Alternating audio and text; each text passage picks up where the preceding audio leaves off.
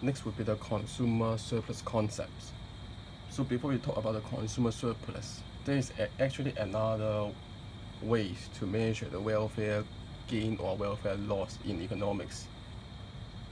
So which is called the compensation variations. Okay, so the compensation variation. This is the counterpart of the consumer surplus. Okay, so this is the initial expenditure function. So say this is the expenditure function of the price of goods is price x naught, okay, given p, y, and u naught.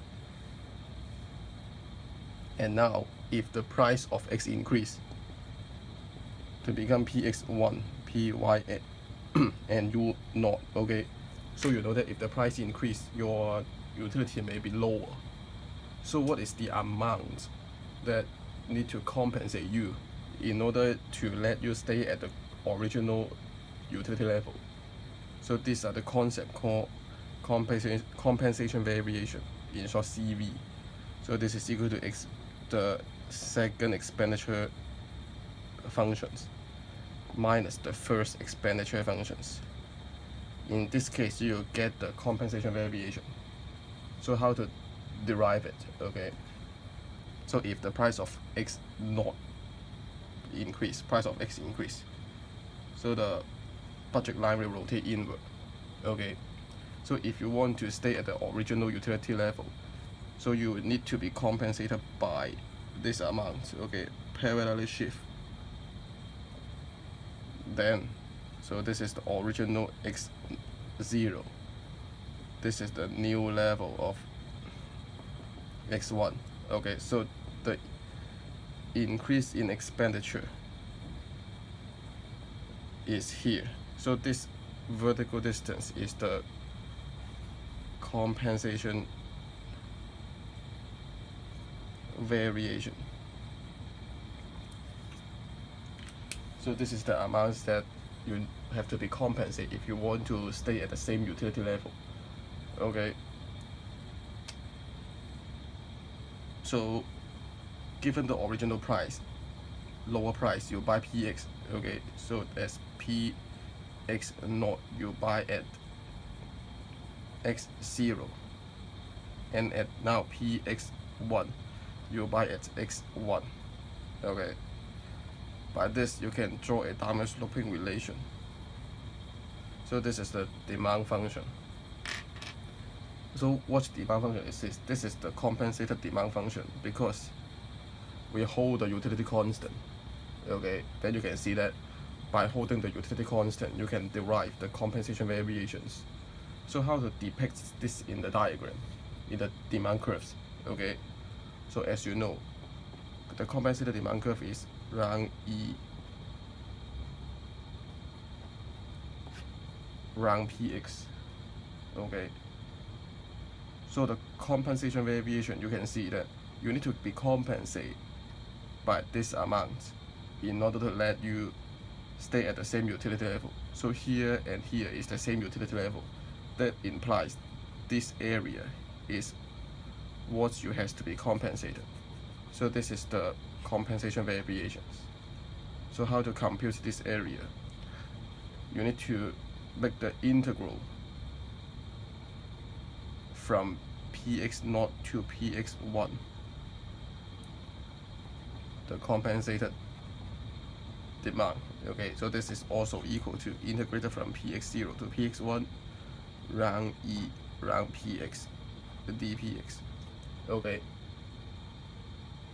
well, this may not be a triangle, so you need to use the integrations. Then this part is the so-called consumer surplus. Okay, so the whole maybe triangle is the how much you are willing to give up.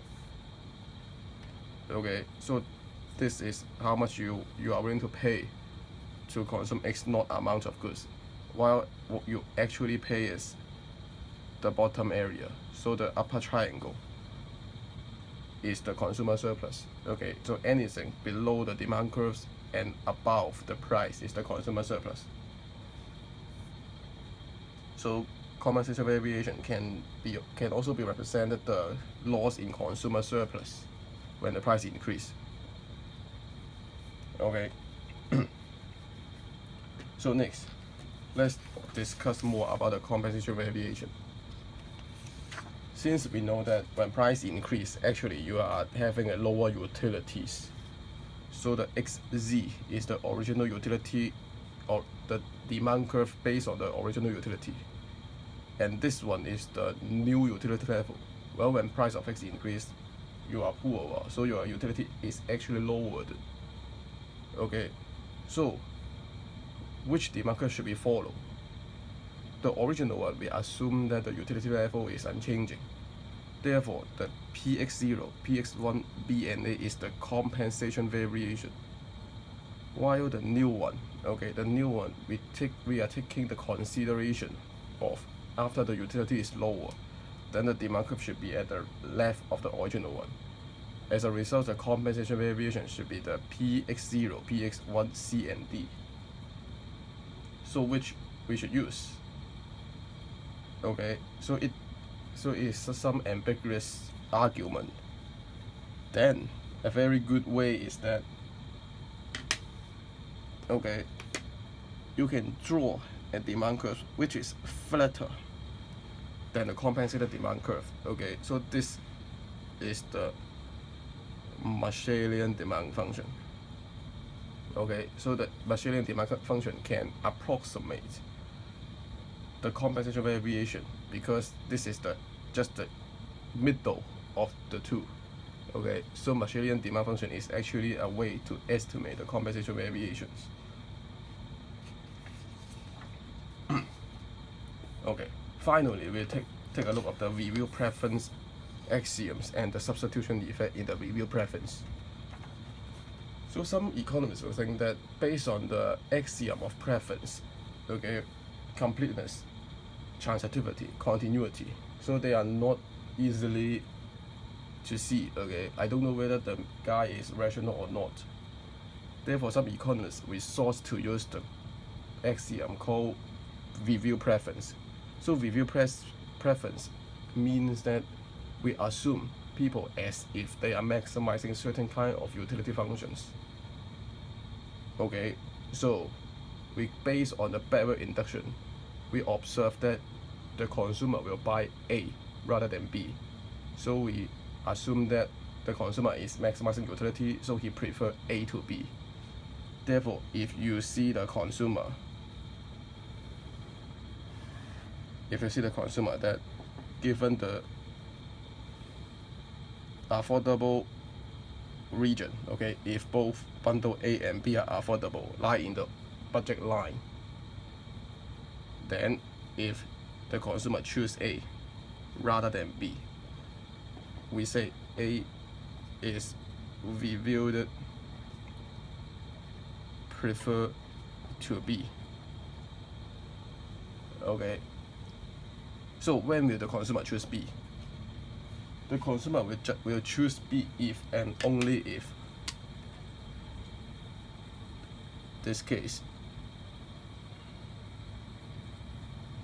Okay, given the budget constraint, if he cannot afford the bundle A, then he will choose B.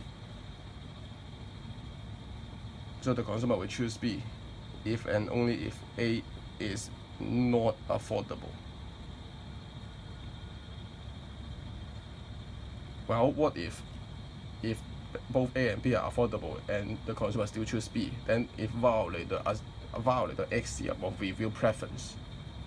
Okay.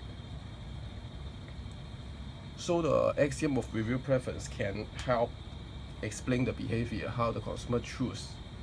So we don't need the utility, we don't need the indifference curves. So based on the review preference, we can still test whether the demand curve is downward sloping. Okay. So assume there are given two bundles. One is C, okay, consists of good X, C, and Y, C. And another bundle called D, consists of X, D, and Y, D. Okay, both bundles consist of good X and good Y.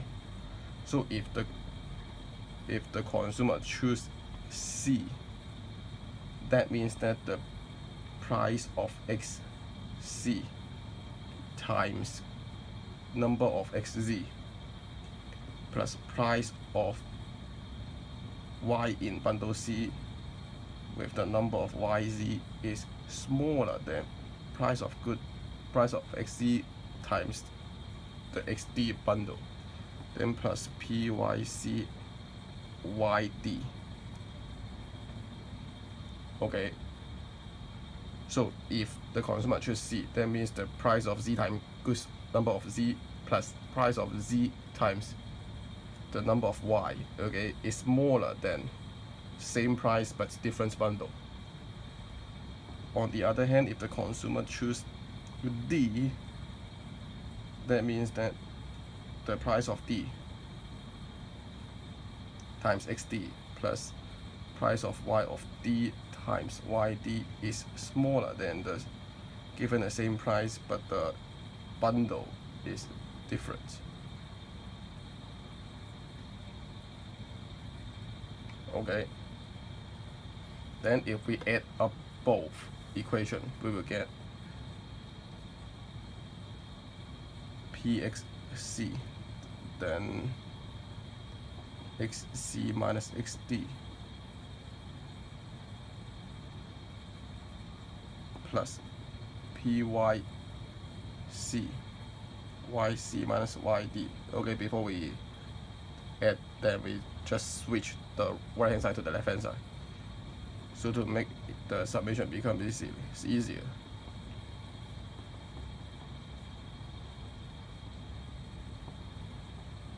Okay, I just put every left hand side to the right hand side and set it less than 0. Then we sum the first one and the second one. We will get PXZ minus PXD times XZ minus XD plus PYC minus PYD times YC minus YD, which is less than 0. Okay, so assume PYC and PYD are equal, so we ignore the second part. For the left hand side, we can see that PXC minus PXD times XC minus XD is negative. So this means that if the first one increase, PXC increase, XC has to decrease. Therefore, we can see that round XC, round PX is a negative relations. Okay, it shows that a negative relation between the price and quantity. Again, a downward sloping relation is resulted. So here, the downward sloping demand curve does not require the utility, does not require indifference curve, so does not require the utility maximizations. We can use the reveal preference axiom to prove a downward sloping demand functions.